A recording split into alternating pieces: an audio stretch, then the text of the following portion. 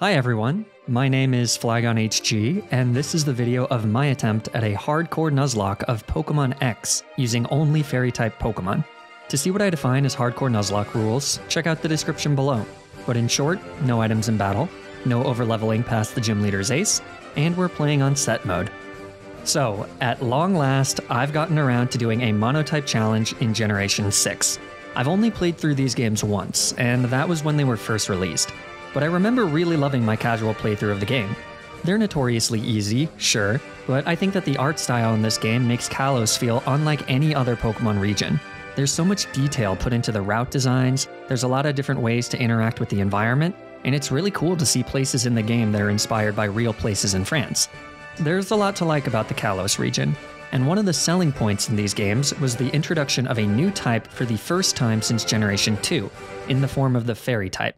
Can't say that it'd be my first choice for a new type, but it did give dragon types a much needed nerf, and it also gave a lot of boring Pokemon some pretty cool buffs. Kalos also started the trend of having a very extensive regional dex even before the Elite Four, so there are quite a bit of Fairy type Pokemon that we'll be able to catch in this challenge. However, a few of them are exclusively found in the same routes as other encounters, so with Nuzlocke rules, it will cut down our total numbers of encounters by just a few Pokemon. But it was still really fun to get to use a lot of Pokemon that I don't use very often. Now, before we get into this Fairy type challenge, I want to give a very quick shout out to the sponsors of this video. This video is sponsored by Skillshare. Skillshare is an online learning community where you can find thousands of classes designed to teach you creative skills, ranging from topics like illustration, graphic design, and video editing. As recurring viewers know, Skillshare has been a sponsor of this channel in the past, and it's because I genuinely think that they offer really great classes that will help you take the next step in your creative journey, whatever that may be. I consistently refer back to Jordy Vanderput's Adobe Premiere Pro for Beginners class, which is where I learned literally everything I know about editing my videos. Like Jordy's class, all Skillshare classes are optimized to put your learning first. There's no commitment, no timeline, you can skip individual lessons if you're not interested, and all classes are ad-free, which really is the absolute best way to consume any type of media. So, the first 1,000 of my subscribers to click the link in the description below will get a 1-month free trial of Skillshare's premium membership, so that you can explore your creativity for free. Thanks so much to Skillshare for sponsoring this video. Now let's get into the challenge. Just as a quick reminder, before we start, I play with Species Clause, so I'll be able to re-roll encounters until I get a unique encounter, but I can only use one of each unique evolution line. Also, I won't be using Mega Evolution or Pokemon-Amie.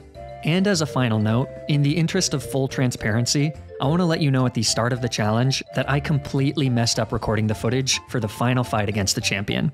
That's probably the worst possible recording to lose, and I didn't realize I wasn't recording until the game auto-saved, so I couldn't even go back and try to re-record it. I want to let you know at the start of the challenge so that it doesn't seem like I'm trying to bury my mistake at the end of the video. The only thing I can do is say that I'm really sorry and reassure you that I've implemented a backup recording program so that this hopefully doesn't ever happen again. I hope you still enjoy the rest of the challenge video though, and if you do stick around to the end, I do my best to recreate the battle the only way I know how, with elementary school level arts and crafts. Anyways, without further ado, let's see how this goes. Our story begins by meeting up with my rivals. In X and Y, you have not one, not two, not three, but 4 different rivals. There's Girl 1, Girl B, Totoro, and Coconut Head. My posse also asks me for a nickname, so having just finished my PhD in real life, I insist that they call me Dr. Flygon, as is legally required. Instead of getting my starter from Kalos' old geezer of a professor, it's actually my posse of rivals who offer me my starter. Since none of them are fairy types though, it doesn't really matter. I randomly choose Chespin and give him an incredibly clever nickname, and then we're off. Fortunately, there isn't much I have to do with Chespoop before I can get to Route 3 and find an Azurill, who will be the run's official starter. Prior to this generation, Azurill was normal type, which never really made much sense to me since it evolves into the water type Pokemon Marill. So you'd think that it would have made sense to make Azurill a pure fairy type, such that it evolves into the water fairy type Marill, but I guess not. Normal fairy it is. I name our new Azurill Boat. This is probably the dumbest nickname theme I've ever done. Fortunately, Boat has the ability Huge Power, which doubles her attack stat. She also has 31 attack IVs, because baby Pokemon in Pokemon X and Y are guaranteed to have at least 3 perfect IVs when caught in the wild. This is actually true for all Pokemon in the Undiscovered Egg group, which primarily includes legendaries and mythicals, but also includes the baby Pokemon, Unknown, and also Nidorina and Nidoqueen. Anyways, basically Boat with her 31 attack IV and huge power is going to be an absolute monster. Or should I say she could have been an absolute monster had I not immediately accidentally run into a trainer who demolishes me with a level 6 Bidoof. Oops. Okay, well in attempt 2, I catch another huge power Azurill, and this one is even better, because somehow he has 4 perfect IVs, including attack. This time, I make sure to not run into the Bidoof trainer, and after carefully leveling up Boat on some crappy Pokemon, as well as running back and forth for a few minutes, Boat evolves into Meryl. This needed to happen before we hit level 11, because Meryl learns Rollout at level 10, and with Rollout, we're able to easily demolish the first gym leader Viola and her bug types. She leads with a Surskit, who uses Bubble as I use Defense Curl. Defense Curl doubles the damage of Rollout, so on the next turn, a single Rollout is enough to kill the Surskit. Then Vivillon comes out, but thanks to its ×4 weakness to Rock, and Rollout doubling in power on consecutive turns, a single Rollout is more than enough to knock it out in one shot, winning us a very easy first gym badge. From here, there's a huge chunk of the game before we get to the second gym, as indicated by the massive jump in the level cap. Just north of Sandalwood City, we get a second encounter on Route 4. Both Ralts and Flabebe can be found on Route 4. Flabebe is far more common than Ralts. However, Flabebe can also be caught a little bit later in the game. So if we delay this encounter and get Flabebe before the Route 4 encounter, we would guarantee Ralts with the Species Clause. So I decide to just skip this encounter for now, which leads me directly to Professor Sycamore's lab in Lumiose City. So I go talk to this old guy. Oh my, that is a gorgeous man. Wow. Well, in Game Freak's thinly veiled attempt to cater to Gen 1 nostalgia, Professor Sexymore challenges me to a battle using all 3 of the Kanto starters. But he doesn't really stand much of a chance against Boat. I take out his Bulbasaur with 2 returns, as it just does a little bit of damage with Tackle. Squirtle is second, which means 2 more returns knock it out, as it just uses Water Gun. Last is Charmander, who does actually manage to outspeed Boat and hit a Growl, but 2 returns finish it off as well. After that, Sycamore offers me one of the 3 losers that I just beat to a pulp. None of them are fairy types though, so I just pick Charmander, give it another clever nickname, and then dump him in the box. From here, Rival Girl 1 and I head to one of Lumiose City's many cafes where we meet Lysander, who, spoiler alert, is the evil big bad of the Kalos region. If his insane haircut didn't give it away, then any single line of dialogue from this psychopath should be a pretty clear indication that this man needs some serious help. Men will literally try to create a global extinction event instead of going to therapy. Anyways, we also meet Diantha, the Kalos champion. I can't wait to fight her. That battle will be truly spectacular. After this, Boat evolves into Azumarill, which is a pretty great Pokemon to have this early in the game.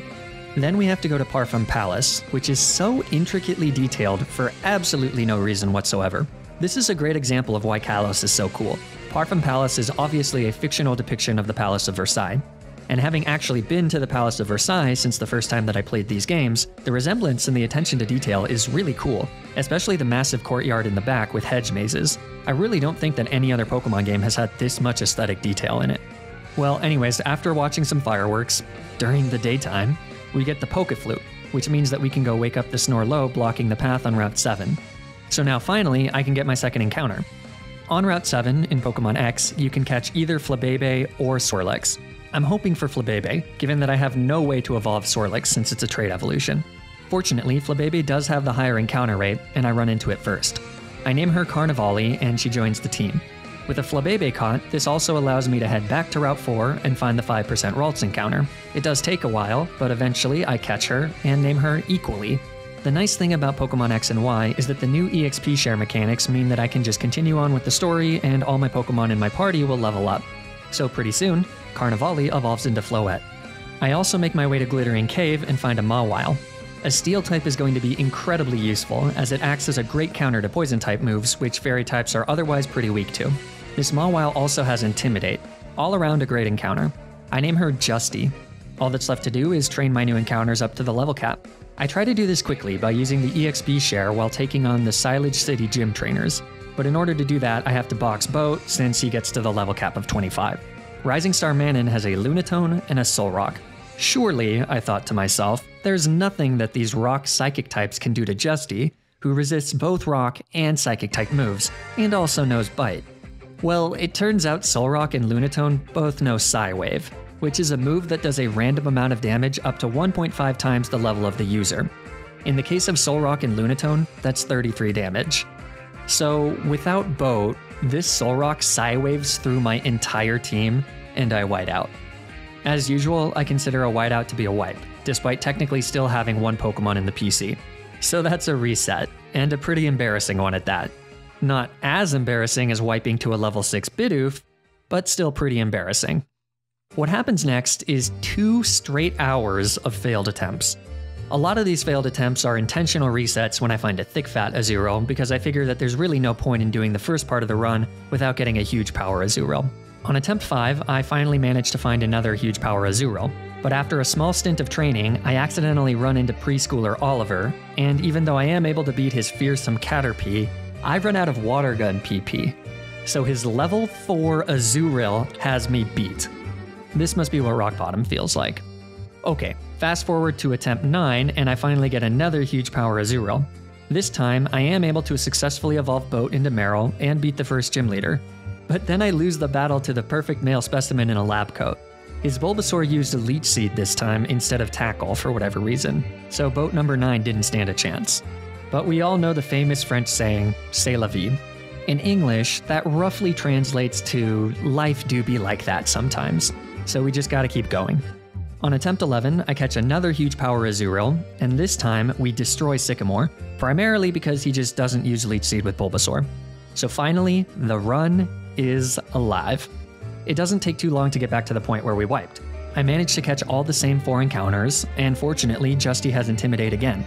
This time, I also make sure to evolve equally into Kirlia so that she's not completely useless. From here, I'm able to safely level up everyone to the level cap, not wipe to the random gym trainer, and then take on Grant, the second gym leader. I can't believe we're still only at the second gym leader. Okay, Grant leads with an Amara, which is very cute, but also very weak to fighting type moves. He starts with the Thunder Wave, which pays off instantly as Boat gets fully paralyzed. On the next turn, Amara uses Aurora Beam, which you'll notice is not very effective to Boat. The Gen 6 AI is pretty bad. Rock Smash leaves Amara with a Sliver. So Grant uses a Hyper Potion, but thanks to the defense drop from the previous Rock Smash, one more Rock Smash just knocks it out. Tyrant comes out second. He hits a Stomp as we get paralyzed, but as you can see, Boat is pretty tanky. It does take a few turns as Tyrant goes for the classic Paraflinch combo, but eventually we break through with a second Rock Smash, which crits Tyrant and it gets knocked out. With that, we've got our second gym badge. From here, we get a few more encounters. On Route 10, I catch a Snubbull. You can also catch an Eevee on this route, which does evolve into Sylveon, but even if I found Eevee first, I wouldn't have caught it, because I don't really want to deal with Pokemon Amie, which you have to use to evolve Eevee into Sylveon. Pokemon Amie can give your Pokemon all sorts of game-breaking buffs, so I just decided to leave it alone. I name our new Snubbull Quizini. Quizini unfortunately has the ability Runaway instead of Intimidate, which is a bit disappointing. Runaway will turn into Quick Feet when he evolves, which is like Guts but for speed. So it's much worse, especially because Gramble is still pretty slow even with a +1 speed boost. East of Geosenge Town on Route 11, I catch Kalos' Pika clone, Dedenne. I name her Pixie, and now we've got a full team of 6. With some training, Quizini evolves into Gramble. And then we head to Reflection Cave, the home of the one and only rightful king of Kalos, Carbink. Carbink is a phenomenal Pokemon, and after having one on my team during my first playthrough of Ultra Sun, I can't wait to use him again. Well, that sucks. Okay, fine, I'll catch the freaking Mime Jr. But just so you know, you're going straight to the box, because I will never, ever put you on the team. Here's a fun fact, in Pokemon X and Y, about 90% of random trainers' Pokemon will just have their level up movesets. But for whatever reason, certain trainers just don't. So Black Belt Igor Sock knows Bulldoze, which crit kills Justy. That's a really bad death considering that Justy is my only Pokemon not weak to poison, which is a pretty common type amongst the members of Team Flare. But, c'est la vie. Welcome to the team in Play E. Just know that the second I get another team member, you're getting the boot. Up next is a whole bunch of Mega Evolution stuff. Totoro gives me a weird rock, and then Karina's grandpa asks where I got it from. I try to lie and say that I found it myself, but he won't let me lie. It is good to know that Totoro's got my back though. Total bro, that guy. Before the next gym, Girl Rival 1 wants a battle. She leads Meowstic, and I lead Quizini. Meowstic flinches me with a Fake Out. Then she goes for a weak disarming voice as I use Bite, which knocks it out in one shot. Then Absol comes out. It hits a slash and I retaliate with a headbutt. Even a crit won't kill me, so I stay in to tank another slash and then knock it out with a second headbutt. Last is Breaksin, so I switch to Pixie, who gets hit by a Psybeam. I go for a Nuzzle to paralyze, and then Breaksin hits a Fire Spin. Then I go for a Parabolic Charge, which thankfully crits because I gain enough health back to tank a critical hit Fire Spin. Then I use Volt Switch to switch into Equally, who by the way evolved into Gardevoir. A Confusion finishes off the Breaksin, winning us the battle. Risking Pixie to that critical hit was pretty sloppy though. Because I haven't played these games much, it's a lot harder for me to predict what's coming and plan ahead. I can look up movesets and generally see what's coming, but without the experience of playing through the games over and over again, I'm missing that extra bit of intuition that helps me play safer, and in my opinion better. So just keep that in mind going forward here. Next is Karina with her fighting types. She leads Mienfoo and I lead Pixie. Mienfoo goes for a Fake Out, which procs my Rocky Helmet, but makes me flinch. On the next turn, I use Charm, and then Mienfoo uses Double Slap, which procs my Rocky Helmet twice. Then I go for a Parabolic Charge, which leaves Mienfoo with a Sliver. Then she misses a Double Slap, which actually would have killed her thanks to the Rocky Helmet. So Mienfoo heals with a Hyper Potion as I go for another Parabolic Charge. A final Parabolic Charge, plus Rocky Helmet damage from Double Slap, knocks out Mienfoo, and Pixie stays at almost full health. Machoke comes out next, so I use Charm. Machoke then uses Rock Tomb, which crits and lowers my speed. So I switch to Carnivali, who gets hit by another Rock Tomb. I'm playing this battle a little slower than I have to because there's a pretty scary Hawlucha waiting in the back. Machoke uses Leer as I set up a Wish. Then Machoke goes for a Power-Up Punch as I hit a Fairy Wind and Wish restores me to full health. Machoke goes for another Leer as I use Wish again. Then I switch to Pixie, who gets hit by another Leer from Machoke, and then Wish heals me back up to full health. A Parabolic Charge leaves Machoke with a Sliver as he retaliates with a Rock Tomb. So I switch back to Carnivali as Karina heals. Then I hit a Fairy Wind, which crits to leave Machoke with a Sliver, and Machoke uses Rock Tomb. Then Machoke uses Leer, and I use Wish. So I do one more switch to Pixie, who gets hit by a Leer, and then gets back to full health with the Wish. So finally, I've positioned everything correctly. A Parabolic Charge finishes off Machoke, and then Hawlucha comes out. She outspeeds and sets up a Hone Claws, but then Pixie retaliates with a strong Parabolic Charge. Hawlucha does a little bit of damage with Flying Press on the next turn, but with a final Parabolic Charge, we knock it out, winning us the third gym badge. After this, we meet Karina at the top of the Tower of Mastery. She forces us to fight her using just a Lucario, which is unfortunately not a Fairy type, so we lose the challenge. It can't be done, so I guess that's the end of the video. Thank you so much for watching. If you enjoyed watching, please like the video and subscribe. Or don't. I don't know. But I do know that you should follow me on Twitter and Twitch to keep up with streams of my future challenges. Have I killed the joke yet? Okay, obviously I have to make an exception here. For what it's worth, we kick the snot out of her Lucario. She then offers me the Lucario that I just fought with. I tell her no, thinking that she'll force me to take it, but she doesn't, so the Lucario just sits there. I feel kind of bad, actually. But you know what gets my spirits up?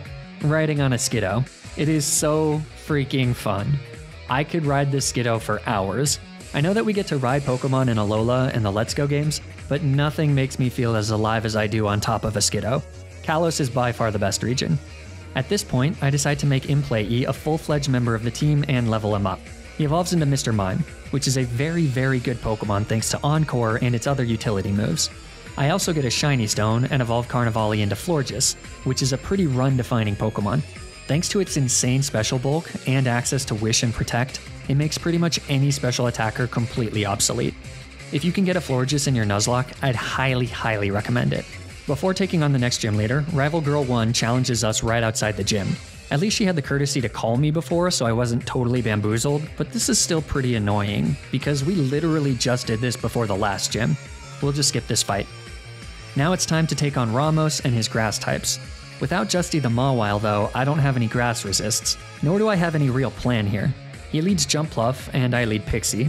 I immediately start with a Nuzzle as Jumpluff uses Leech Seed. Then I go for a Charm as Jumpluff uses Acrobatics and gets some HP back with Leech Seed.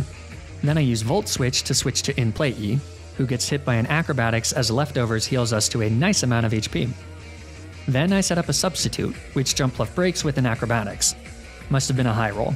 So I set up another Substitute, and then Jumpluff gets fully paralyzed. Then I hit Jumpluff with a Psybeam, which leaves it in the red, but an Acrobatics isn't enough to break the sub this time. So on the next turn, Ramos heals, and I hit another Psybeam. Then a second Psybeam leaves Jumpluff in the red as an Acrobatics breaks in play E's sub. So I set up another one as Ramos uses his second Hyper Potion. Then it's another round of Psybeam and Acrobatics. But my sub is still up, so I can get another Psybeam off, which actually manages to confuse Jumpluff, who hits himself in confusion. So a final Psybeam knocks out the Jumpluff, and we've still got our sub intact, and Ramos is out of Hyper Potions. Go-Goat comes out next, which makes no sense to me because Weepinbell has a way to hit us for super effective damage, but whatever. I use Infestation on the Go-Goat as he breaks my sub with Takedown. From here, I do some substitute stalling as Infestation and recoil damage from Takedown whittle down the Go-Goat's HP. It's pretty cheeky to use Substitute in this way, but none of my other Pokemon have very good defense other than Boat, so this is kind of a tough Pokemon to fight. Once I can't make another Substitute, I switch to Equally, who gets hit by a Bulldoze. This lowers my speed, which I might have forgotten, because I go for Calm Mind for some reason as I take a huge chunk of damage from Takedown. Another one will just straight up kill me, so I gotta switch to Pixie, who tanks a Takedown, and then gets a bunch of health back with an Oran Berry and his Cheek Pouch ability. Then I have this huge brain fart moment and forget that Go-Goat knows Bulldoze, so I use Parabolic Charge. Go-Goat retaliates with a Bulldoze, but somehow Pixie survives. Thankfully there was no crit, so I'm not punished. With the Bulldoze speed drop, I'm not outspeeding though, so I gotta switch to Carnivali, who gets hit by another Bulldoze. The Go-Goat then hits a strong takedown, but we actually would have survived even if it crit, because crits only do 1.5 times damage in later gens. The takedown also procs Carnivali's Rocky Helmet, so Go-Goat goes down, and Carnivali gets to set up a Wish for free. Last is Weepinbell, so I switch to Quazzini, who gets hit with a super effective Acid, but thankfully it doesn't crit, and Wish heals him back up to almost full health. On the next turn, I use Bite. I went for Bite here instead of Headbutt because I was hoping for a flinch, but then I instantly realized how stupid that was since Headbutt also flinches and has more base power. But regardless, Quazzini finishes off the Weepinbell with another Headbutt, winning us an incredibly sloppy 4th gym badge. From here, it's a very quick turnaround to the 5th gym leader in Lumiose City. But before that, I make sure to explore the city a bit, which is probably the coolest city in all of Pokemon, but also the most infuriating city in all of Pokemon, since the 3D controls through the city kind of suck. There's a lot of fun stuff packed into this fictionalized version of Paris though. I find a clothing store that tells me I'm too ugly to shop in it. I get to go to Lumiose City's version of the Louvre, which is again insanely detailed for no reason whatsoever. Although this little child seems to have a piece of art hanging up in this version of the Louvre, so either that kid is an art prodigy, or the Pokemon world has much lower art standards. Either way, this is a pretty cool place to explore. In a hotel, I find a not-so-subtle confirmation of Omega Ruby and Alpha Sapphire, and I also find a waiter drinking water out of a potted plant. And then there's this lady, who's really into how thick this marble pillar is. So yeah, that's Lumiose City. Honestly, other than the smell of urine, it's not much different than actual Paris. Anyways, time to fight against Clement and his electric types. And so my plan here is to set up Trick Room and then switch to Quazzini, but it ends up not working at all. Emolga uses Aerial Ace as I set up a substitute. I'm hoping that it uses Volt Switch, but it just uses Aerial Ace again as I set up another substitute. So I set up a Trick Room on the next turn as Emolga uses Quick Attack for some reason. So my substitute stays intact. Another Quick Attack breaks my sub and I get off a Psybeam. Then I switch to Pixie as Clement uses a Hyper Potion. Emolga uses another Quick Attack as I use Volt Switch to bring in Play E. Then I switch back into Pixie, who gets hit by another Quick Attack, and then Trick Room expires. I then go for a Parabolic Charge, but Emolga hangs on with a Sliver, so he gets off an Aerial Ace. Clement heals again as I go for a Volt Switch, so I switch to Play E. Then I switch back to Pixie one last time. And then finally, a final Volt Switch lets me kill the Emolga and bring in Carnivali safely. You may have thought that that was all really confusing and a lot of pivoting for no reason, but I needed to position it just right so that I can safely deal with the Magneton that comes out next. It knows Mirror Shot and has the ability Sturdy, so it's a real pain to deal with. Basically, what I need to do here is stall Magneton out of Mirror Shots. Fortunately, because I was able to get Carnivali in without taking damage, this is relatively easy to do with Wish, Protect, and Leftovers, so long as Magneton doesn't get several consecutive critical hits. It also helps that Mirror Shot isn't perfectly accurate, and that Magneton also likes to set up Electric Terrain. Once Magneton is out of Mirror Shots, I start using Magical Leaf, but it turns out that Thunderbolt still hits pretty darn hard thanks to the Electric Terrain. So eventually I get to the point where I'm risking a crit. So I switch to Pixie, who ends up getting hit much harder than I was expecting. A critical hit Thunderbolt definitely would have just killed him. That's like the third major battle in a row where I've accidentally risked Pixie to a critical hit. She's one lucky mouse. A combination of Oranberry, Cheek Pouch, and Carnivale's Wish get Pixie back to full health. So I go for a Parabolic Charge, which does a huge chunk of damage thanks to the electric terrain. A Volt Switch definitely would have just killed it. So I take a huge chunk from Thunderbolt, and then a Volt Switch on the next turn finishes off the Magneton. This allows me to bring in Quazzini as Heliolisk comes out. Heliolisk outspeeds and uses Thunderbolt, and then this weird glitch happens where it does all my damage instantly instead of slowly draining my HP bar. I guess my very real Nintendo 3DS must be acting up or something. In the moment though, it scared the crap out of me, because I thought that I had accidentally messed up and Quazzini was for some reason not actually at full health or something. But that wasn't the case, so he lives and fires off a Bulldoze, which leaves Heliolisk in the red. Even with the speed drop from Bulldoze though, we aren't outspeeding it, so I have to switch to Equally, who tanks a Thunderbolt on the switch. And then finally, she retaliates with a Confusion, knocking out the Heliolisk and winning us yet another sloppy gym badge. The later half of this game goes pretty quickly, so there's another fight with Girl Rival 1, which I'll skip, and then I get to go down this slide. Whee! That was fun! Now it's time for the 6th gym leader, Valerie and her fairy types. She leads a Mawile, RIP, but it doesn't actually know any steel type moves, so I lead Boat. Mawile uses Iron Defense. Okay, so I guess technically she does have one steel move. But after that I use Bulldoze. Thanks to the Iron Defense, Bulldoze doesn't do much. But thanks to the speed drop, Boat now outspeeds, so she hits another Bulldoze, which leaves Mawile in the red. Then Mawile retaliates with a very cute crunch. Valerie uses a Hyper Potion, but then Boat crits a Bulldoze, putting an end to all of this nonsense. Second is Mr. Mime. She sets up a light screen, but Boat doesn't care. Bulldozes for days. Mr. Mime still outspeeds and hits a Psychic on the second turn, but then Boat knocks it out with the second Bulldoze. Sylveon is last for Valerie, and she starts with a Charm. And then I use my 6th Bulldoze in a row for just a little bit of damage. Then I switch to Carnivale, who tanks a Dazzling Gleam. From here, I slowly take out the Sylveon with Fairy Wind, while also staying healthy with Wish and Protect if I need it.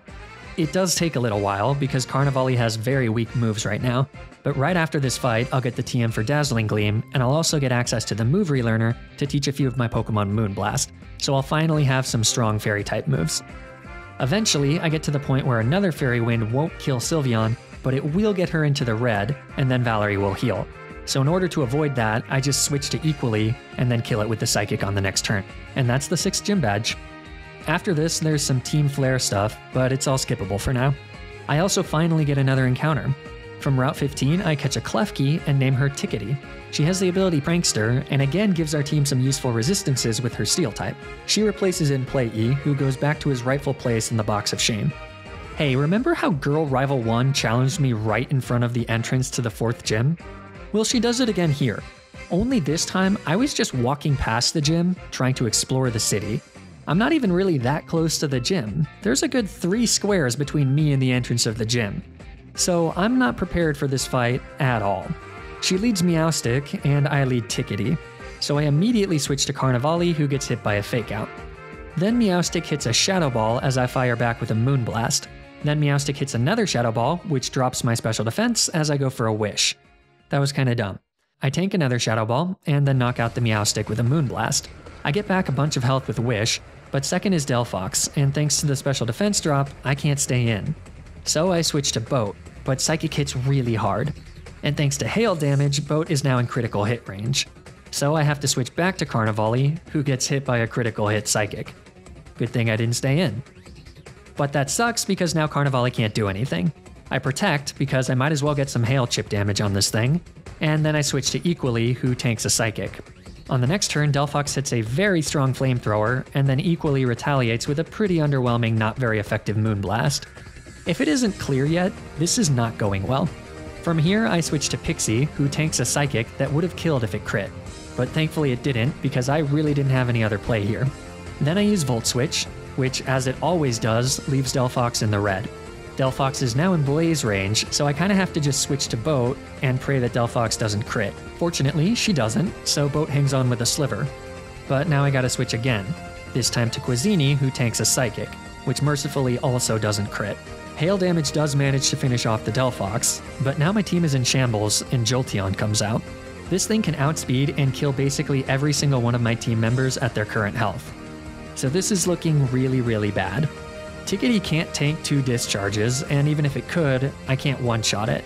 So I need to make a sack here. And as much as it pains me to say this, I have another Psychic Fairy type in the box, so equally is the right choice for the sack. So I bring her in. And then for some reason, Jolteon goes for Quick Attack, so equally survives. Okay, well then maybe it'll just Quick Attack again. So I switch to Tickety, and it uses Discharge. Well, that's bad. But with a Discharge low roll, it's possible that Tickety survives this. So I go for a Dazzling Gleam, and then Discharge knocks out Tickety. That's 2 Steel Fairy types down the drain, but we have more pressing matters to deal with. Namely, this Jolteon is about to wipe my entire team. My only hope here is to send out Carnivali and pray that for some dumb reason, my dipshit rival uses Quick Attack instead of Discharge. And that is exactly what happens. She does it first into a Protect as I just get some hail damage, and then she does it again as I set up a Wish. So I can use Protect on the next turn, and then Wish heals me back to over half health. My rival completely threw this fight. I mean, look at how much damage Discharge does to Carnivali a few turns later. That 100% should have been a wipe.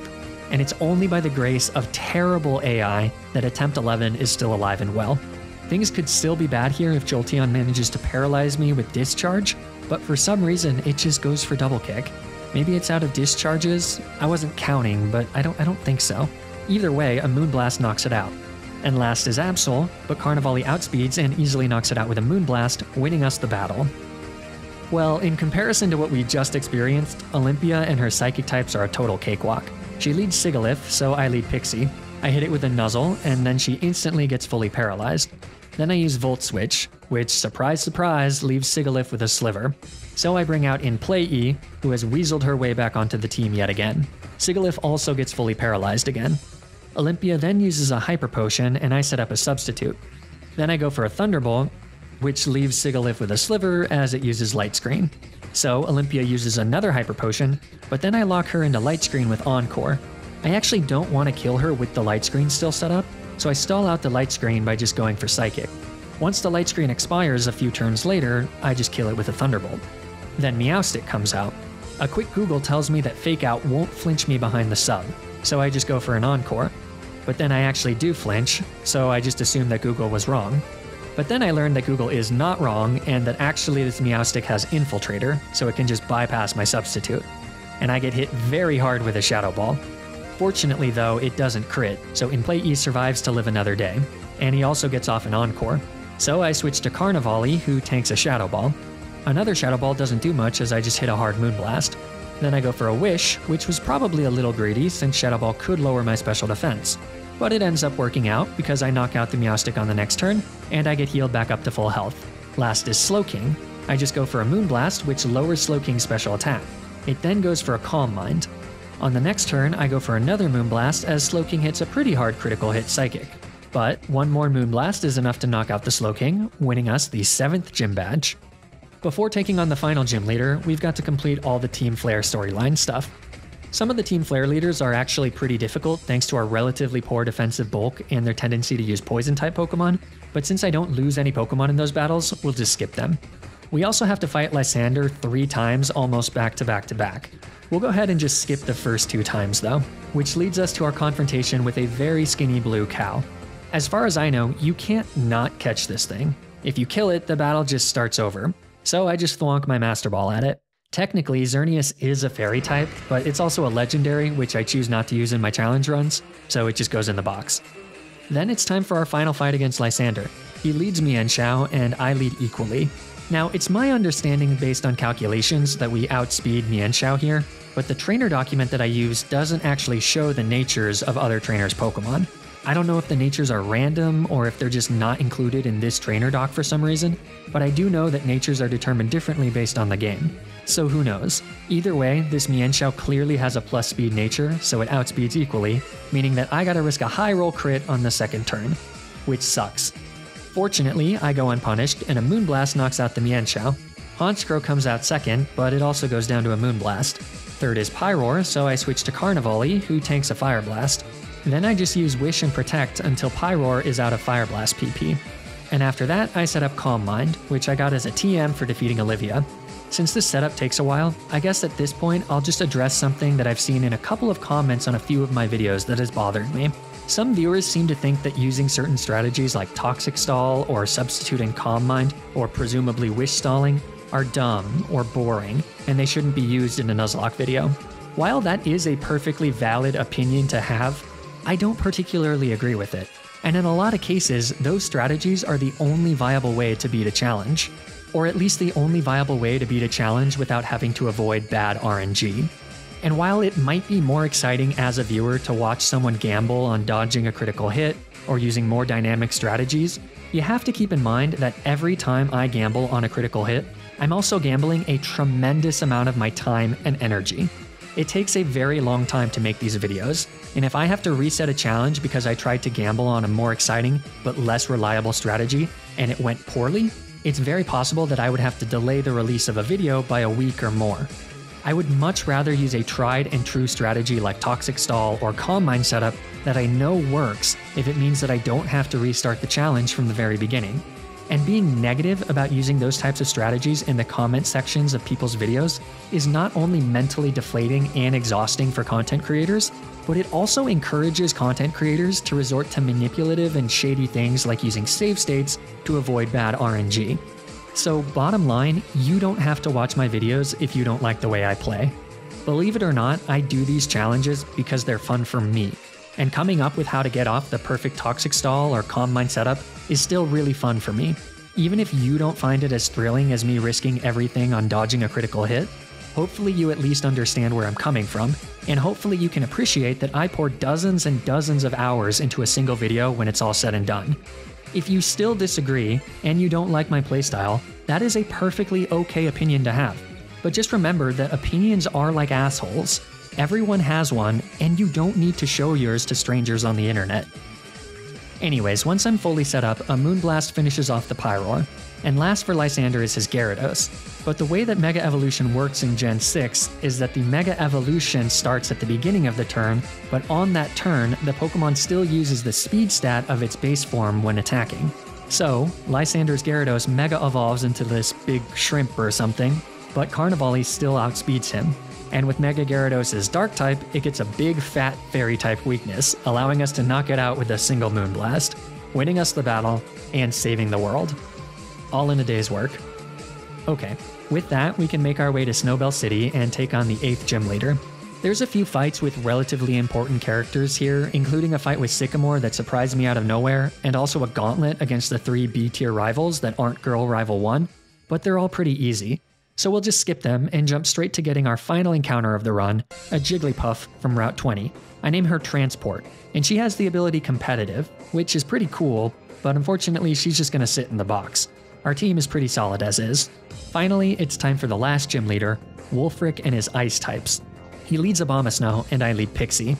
I go for a Nuzzle to paralyze him, and then Abomasnow retaliates with an Ice Beam, which freezes Pixie. So I switch to In Play E as Abomasnow gets fully paralyzed. Then I use Confide to lower his special attack. After 2 Confides, it's clear that Abomasnow is now just going for Ice Shards, his only physical move. So I switch to Carnivali. Then I start setting up Calm Minds and using Wish to stay healthy, but you can just skip this setup with a Fade to Black. Once the Calm Minds are set up, I kill Abomasnow with a Moonblast, then Cryogonal comes out. I go for a Moonblast, but the Cryogonal outspeeds and hits Carnivali with a Confuse Ray. Fortunately, we hit through and kill the Cryogonal, but then Avalugg comes out, and it knows Euroball. So if Carnivali hits herself in confusion, Euroball could kill her. So I gotta switch to Boat. Unfortunately, Avalugg uses Curse on the switch. I go for a Brick Break, but Avalugg tanks it, and then uses another Curse. This is starting to get a little scary. I go for another Brick Break, and then Avalugg goes for another Curse, so now it's at +3 attack and +3 defense. Retrospectively, this was very bad positioning on my part. I could go for a Brick Break and hope to crit before Avalugg kills Boat, or I could switch to one of my special attackers and hope that he's greedy and goes for another Curse on the turn that I switch. I decide to gamble on the fact that Mankind is greedy, so I switch to Equally. Fortunately, I'm right, and Wulfric goes for another curse. So on the next turn, Equally just kills the Avalugg with a Moonblast, and that's badge number 8. Last up is the Elite Four, but before that, I have to go through Victory Road. And before that, I have to actually get to Victory Road, which puts me in the crosshairs of Ace Trainer Miriel on Route 21. Ace Trainer Miriel has a Crustle, which knows Shell Smash, a move that doubles attack, special attack, and speed at the expense of lowering defense and special defense. This Crustle also knows Rock Wrecker, which is a Rock-type Jija Impact. In my haste to get to the Elite Four, I am completely unprepared for this, and Crustle just straight up murders Carnivali in the blink of an eye. The worst part about this is that not only is Ace Trainer Miriel an avoidable trainer on Route 21, Route 21 in its entirety is completely avoidable. You can just access Victory Road by backtracking to Sanaloon City and using Route 22. The strongest trainer on Route 22 has a level 31 Lucario, so this was across the board completely moronic on my part. So much for Wish and Calm Mind setup, I guess. The Elite Four just got significantly harder. Rest well, Carnivali. Well, Victory Road also has its fair share of battles that are pretty difficult, but in the interest of time, let's just jump straight to the Elite Four. Here's my final team, leveled up to level 65 to match the aces of each of the Elite Four members. My team members will gain a few levels during the Elite Four thanks to the EXP share, but that's okay according to my personal rule set. I've also brought on Transport, who has evolved into a Wigglytuff to replace our dearly departed Carnivali. Alright, let's see if we've got what it takes. I start with the easiest of the four first, Drasna and her dragon types. She leads Dragalge and I lead Quazzini. We're able to outspeed and knock out the Dragalge with an Expert Belt boosted Earthquake. Next is Altaria. She starts with a Cotton Guard, so Quazzini's Play Rough doesn't kill. On the next turn though, Altaria just misses a Sing, so a second Play Rough knocks it out. Third is Noivern, so I switch to Pixie, who tanks an Air Slash. Then Noivern uses Flamethrower, which does burn me, but a Citrus Berry and Cheek Pouch bring me back to full health. Then I paralyze it with Nuzzle. Then I Volt Switch into Equally, who gets hit by a weak Flamethrower. A Moonblast knocks out the Noivern on the next turn. Last for Drasna is Druddigon, but a single Moonblast knocks it out. The crit wasn't necessary there, but it sure was fun. That's one Elite Four member down. Next up is Seabold and his water types. So now it's time for some fun Baton Pass strats. Seabold leads Clowitzer and I lead Equally. I get off a Confide and tank a Water Pulse. I keep doing this until I'm in range to a critical hit, which happens to also be the same turn I get confused. So then I switch to Boat, and then I just start using Confide again. Equally got off 3 Confides, so Boat just whispers 3 more dirty secrets into Clowitzer's ear holes or whatever shrimp have, and then I switch to In Play E. And then I set up a substitute as Clowitzer just keeps doing baby damage with -6 Water Pulse. And then I set up a Calm Mind. I really only need 1 Calm Mind, but I decide to go for a few until the substitute fades because I want the substitute to be as full as possible in case things go wrong later. After the sub fades a few turns later, I set up another one. Then I Baton Pass to give Pixie the substitute and the Calm Mind boosts. From here, it's 4 Thunderbolts to one-shot every single one of Seabold's Pokemon. I thought that Starmie might outspeed Pixie, which is why I wanted to substitute in case Starmie crits a Surf, but the Starmie doesn't even outspeed us, so we win the battle with our adorable little substitute still on the field. That's 2 down. Third is Malva, the Fire-type trainer. She leads Pyroar and I lead In Play E, who I've taught a few new TMs to. Pyroar uses Hyper Voice, which In Play E is immune to thanks to his soundproof ability. Then In Play E sets up a Trick Room. Then I Baton Pass to Boat, who's now primed for a Trick Room sweep. But then the Pyroar uses Noble Roar, which is really stupid because thanks to soundproof, that wouldn't have affected In Play E either. But because of the attack drop from Noble Roar, we can no longer sweep with Boat. So I switch back to In Play E, who dodges another Noble Roar. Then I use Encore to lock Pyroar into Noble Roar so that I can reverse my own Trick Room safely. Then I Protect on the last turn of Pyroar's Encore. And then I set up Trick Room again, as Pyroar for some reason just uses Noble Roar again. Clearly the AI is just not equipped to handle soundproof. So I Baton Pass back to Azumarill, but this idiot just uses Noble Roar again. So I hit it with a Waterfall, but it leaves it with a Sliver.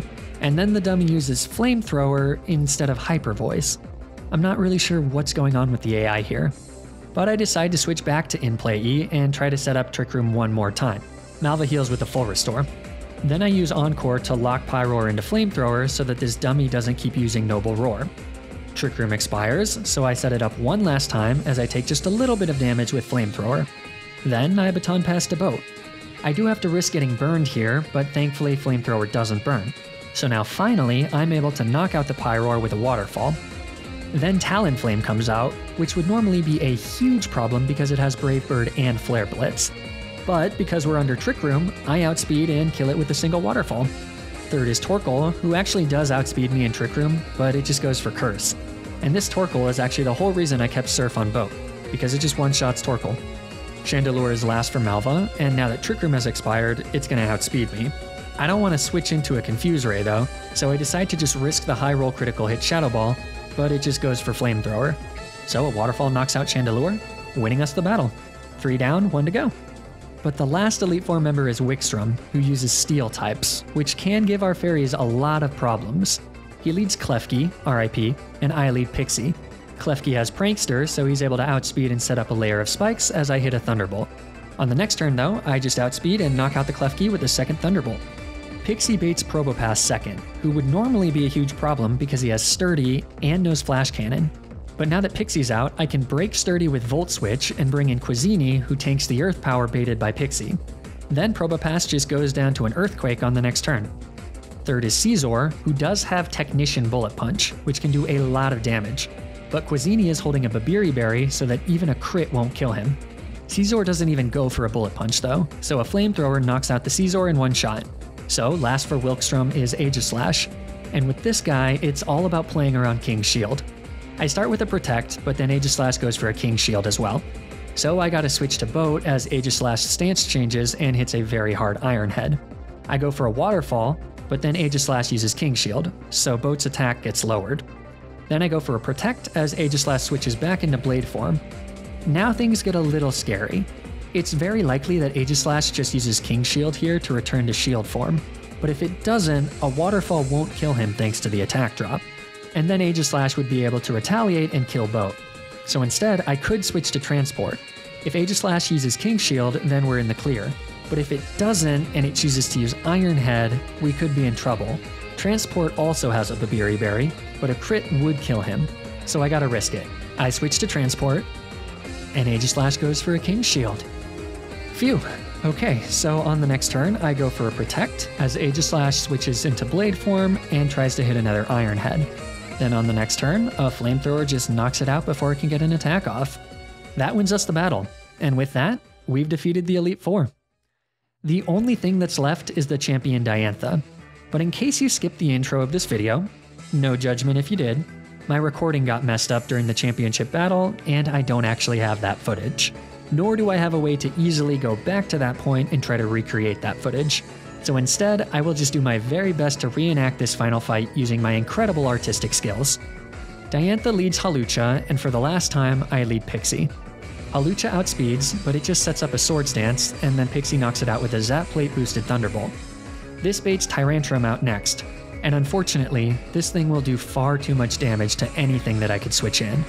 So, after surviving so many critical hits, it's time to bid farewell to our spunky little mouse. After getting off a Nuzzle, Tyrantrum just knocks out Pixie with a Head Smash. Rest well, buddy. After this, I bring out Equally, who revenge kills Tyrantrum with a single Moonblast. Equally baits out Gourgeist, so then I bring in Transport, who gets hit with a Trick or Treat.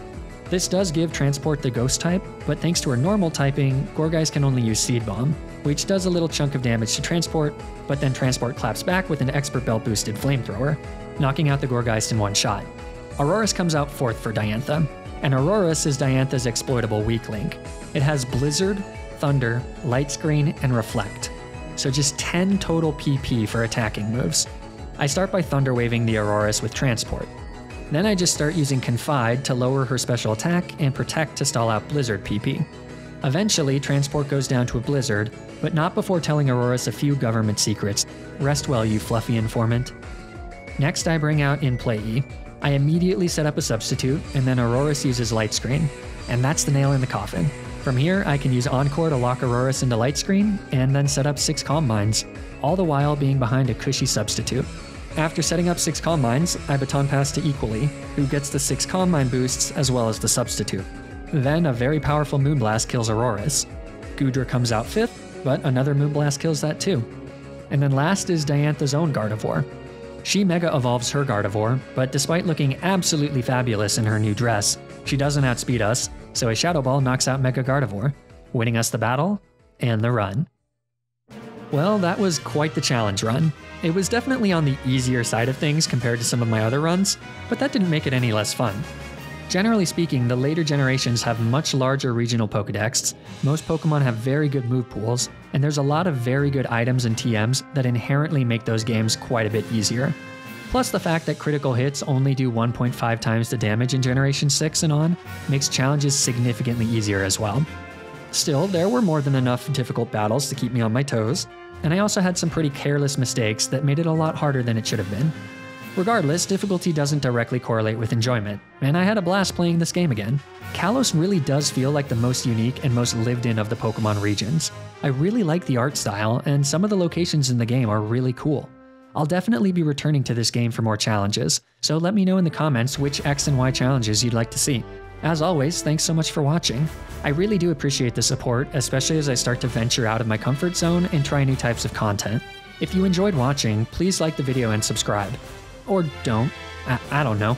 But I do know that you should follow me on Twitter and Twitch to keep up with streams of my future challenges. And you should also join the FlygonHG community Discord, where you can discuss Nuzlocking, make recommendations for future challenges, and access the trainer documents that I use for these challenges. The link is in the description below. Stay tuned for more Nuzlocke videos, and until then, remember to always, always, always double check that you're recording the championship fight.